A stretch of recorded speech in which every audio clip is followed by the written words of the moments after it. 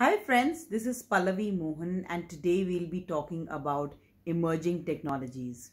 Well, there is a lot in emerging technologies. So I'll be giving few examples today and I'll be leaving links in the description box for you to go and see the details. Some of which you will find in Wikipedia, some of which you will be finding it in other YouTube videos. So I'll be giving you a gist so that you can prepare for your lectures or you can prepare for your class or examination on the topic emerging technologies. My background is marketing and information technology. That is what I did my first master's in. The second one is direct marketing, which I did in New York, USA. So let's get started with emerging technologies.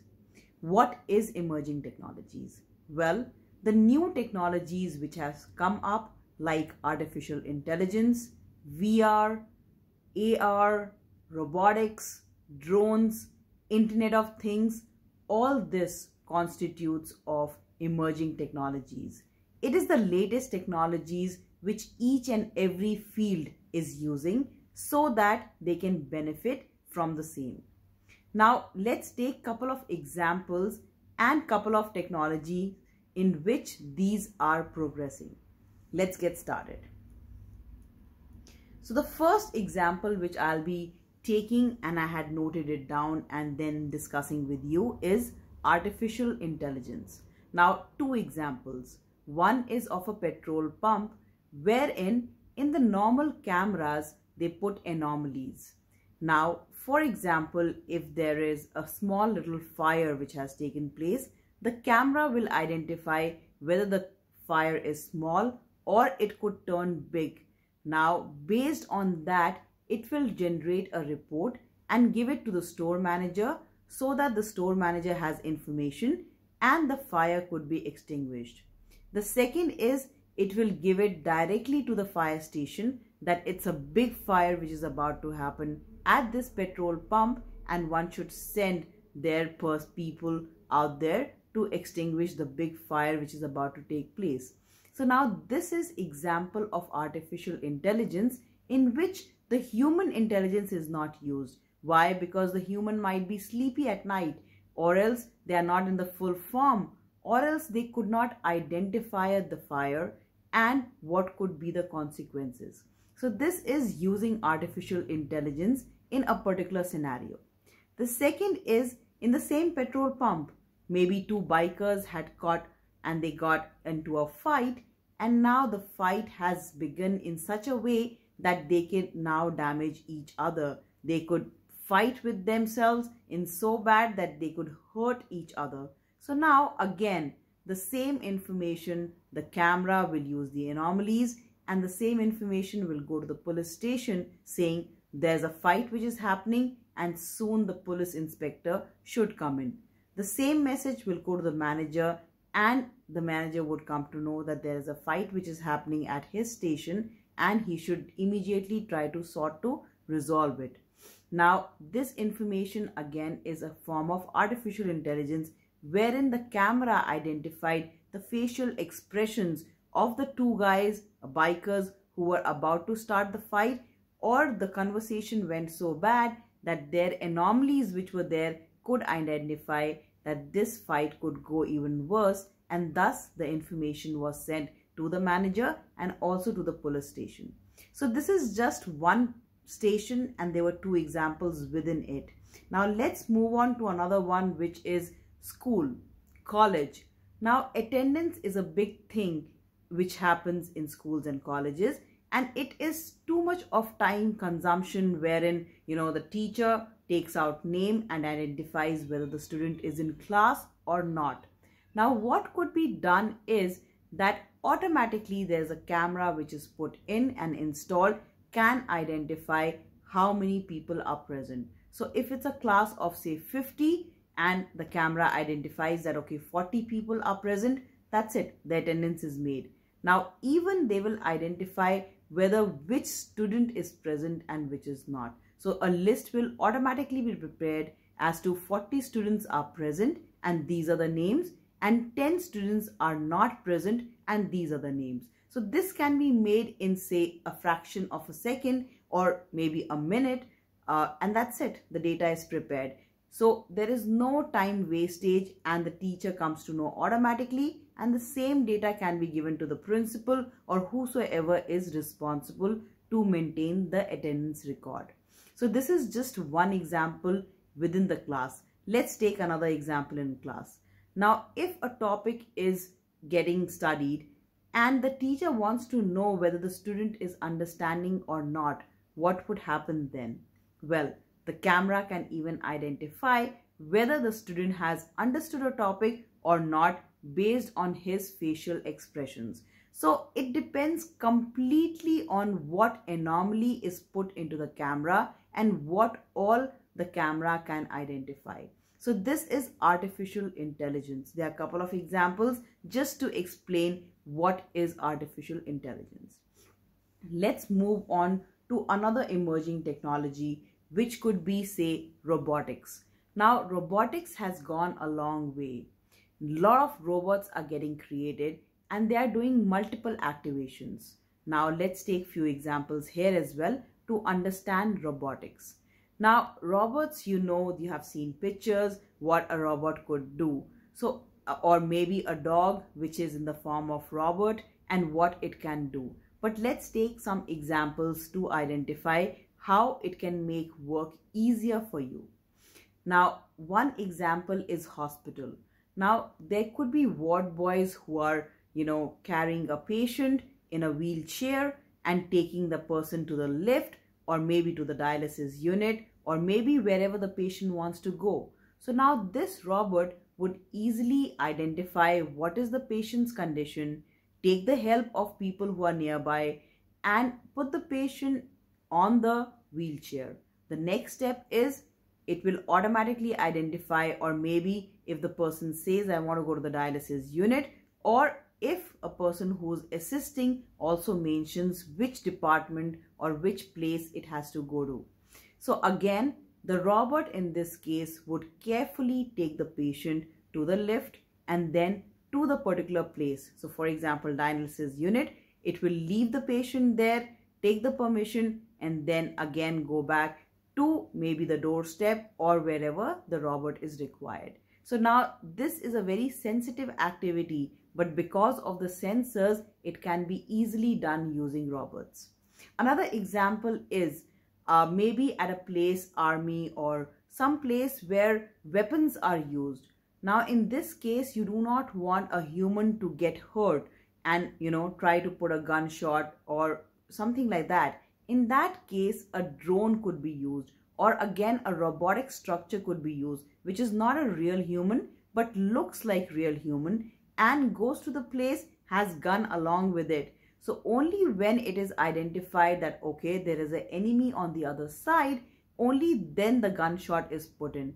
Now if the enemy also tries to destroy or try to hurt the other human is not actually a human, it's a robot. So it cannot completely destroy the unit because it's an electronic unit. So something like this can be prepared in multiple ways, in multiple numbers, and thus you can save human life and you can leave it to robotics to do the needful. So this is another example of robotics. The third could be security. Now on security, you really do not need security guards. You can again put robotics and they can not only identify maybe the car or whatever it needs to be done, but they can identify more based on artificial intelligence as well. So you can put multiple technologies, which are emerging technologies, into one frame and get the work done. Now the world is progressing a lot and there are a lot of countries which are already started doing the same. For example, Dubai already has a security personnel which is not exactly a human, but it is into robotics. So there are various examples, various countries where already emerging technologies have come up and they have already started the work making the place a better place to live in. Let's take some more examples from emerging technologies which could be known to you or maybe not known and you would love to hear them. Another one is drones. Now in COVID time, we definitely have heard that a lot of antibiotics or maybe some chemicals, or maybe certain things which will destroy the viruses or bacteria or microorganisms which are creating diseases could be killed in. Well, whether it kills or not, the drones were definitely used to spray the chemicals because they did not want any human intervention going to places because they wanted to maintain social distancing. So again, drones were used in multiple ways. This is one which is most recent. So that's the reason I took that example. Another could be security control. If you want to see what is happening at the enemy's end, but you really do not want a flight to be there or a small helicopter to go and see what's going on, you could send a small little drone and it can take a complete view, grab everything in the camera and come back. In case required, it can also carry some small instrument of destruction wherever it is needed or to protect the drone himself. So now drone is another example wherein you could use it as a security device. It could be used as a spraying device. Now third example could be, it could be used for spraying fertilizers in farms. Now to cover a huge farm, a huge number of acres, it might take a lot of time and you want consistency to be maintained even in spraying the fertilizers. So a drone could be done and you can computerize it to do the same. So this is another example to make your work easier. This is one example of emerging technologies so that you can use the technology and make work easier and faster for yourself. The third is 3D printing or 3D models. Now you can put technology into it and you really, for example, it's a medical center and you're trying to teach students how to do an operation, or you're trying to teach when you open a human body, what is there in it. Now you really do not need a real human body or a person who's dead and you're trying to teach on that particular device, but you can do it on a 3D model which could be so natural that even when you cut, the blood flows out, and even when you reach the heart, it is pumping, and so on and so forth, so that the medical students could understand it in a real example, but actually it is just a 3D model with printing on it. So this is another emerging technologies where you really do not know, and you really do not know whether it's a real one or a non-real one. It's just a 3D model.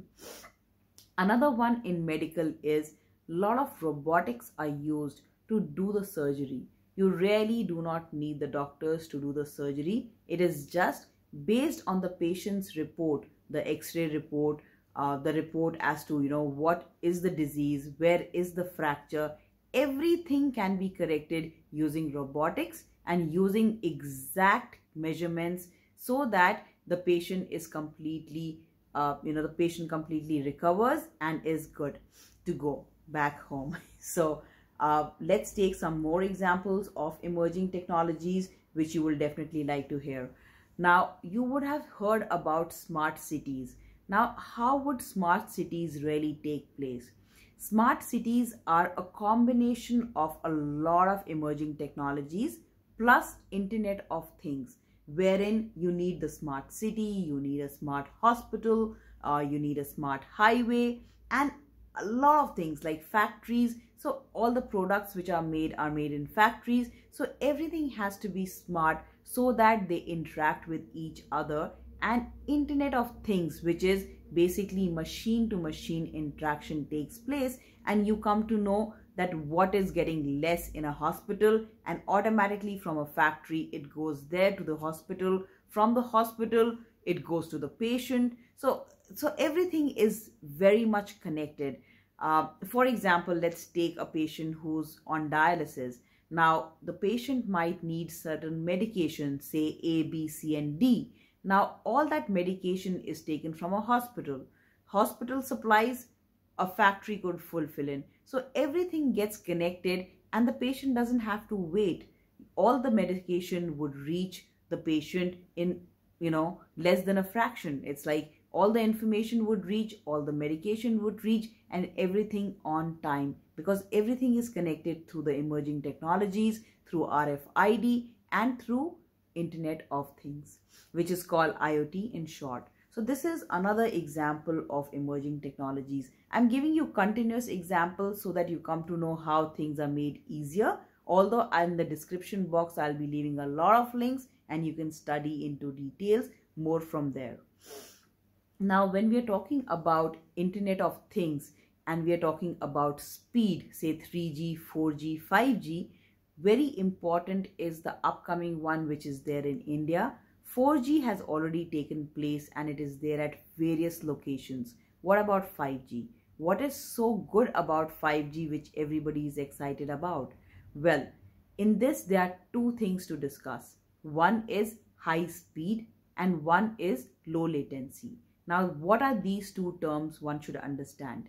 High speed is, for example, in a 2G technology or a 3G technology, a movie download would have taken 3 hours.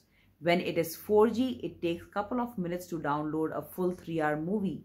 Now with 5G, it will be just few seconds and the complete movie of 3 hours is downloaded. So basically simple, the speed is increased. So 2G, 3G, 4G and 5G. So 5G will have the fastest speed.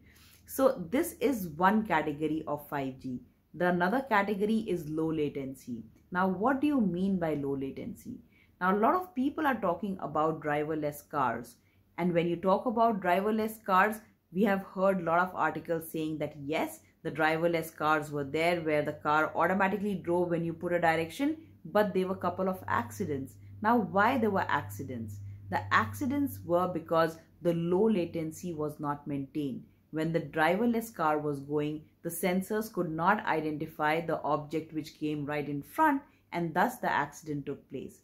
But with 5G, the low latency means that immediately the car sensors will be able to identify that there is an object and quickly take an action. So that is what low latency would be beneficial in the 5G technology.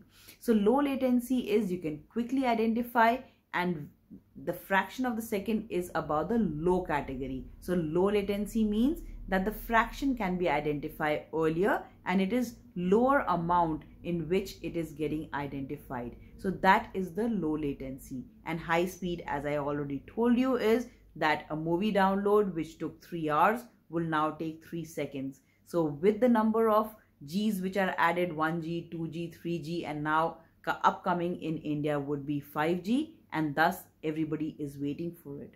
So that is about the 5G technology and what it could do. It is a part of emerging technologies and it will add a benefit to it. So this is all about technologies, and a lot could be done using this. Another example which now people are observing, that students are not going to the school because of COVID. Online classes are going on, whether it is school or colleges. People are preferring online classes. Students are at home and they are learning from the teachers who are able to teach them online. Now, if you want to take a student to a particular place, another place, and make them study about that particular culture, how would you do that? So for example, the international courses which were there, in which you take one student maybe of Delhi to go and show the entire place, or take the student to Kerala and show the entire place. How would that take place? Well, very easy. You can make VR gears or augmented reality, virtual reality or mixed reality, and actually the student would reach a particular destination, whichever destination you want in the particular format. So in this, for example, you're in Delhi and you wear that particular gear. Now, virtual reality is all about whatever you see in that gear. So automatically you would have reached Kerala, and as if you're in Kerala and seeing the entire place all by yourself. So just by using a particular device, you can see the entire place actually as if you are there at that location. So in education, it is definitely a go through. It will really help students. Augmented reality, again, now there are books, but you can really, in the book there is a drawing which says, okay, this is a kidney or this is a heart. Now how would you see the actual function as to where the vein is coming, where the artery is coming, aorta is coming and all that stuff? Well, You can see that through augmented reality. So it actually becomes real, wherein earlier it was there in book, and the moment you scan it from the phone, it comes in front of you. So you can see the heart pumping actually and where the blood flow is going and things like that. So whether you're studying about heart or a human body, or maybe there's a training going on wherein you're training a person for a particular car, saying that, okay, this is car engine, and you want to show the details of it. So how would you do that in COVID times? Well, you can definitely use mixed reality, which is augmented reality plus virtual reality, and make it easier for these things to happen. So this is again emerging technologies. There are various examples, and I can keep on going with examples, but these would be enough to make you understand that technology has come to the next level. And just by using these technologies, we can make this life a better place to live in. For other details, I've put the links in the description box, which will really help you. Do subscribe to my channel. This is Pallavi Mohan. Thank you for watching.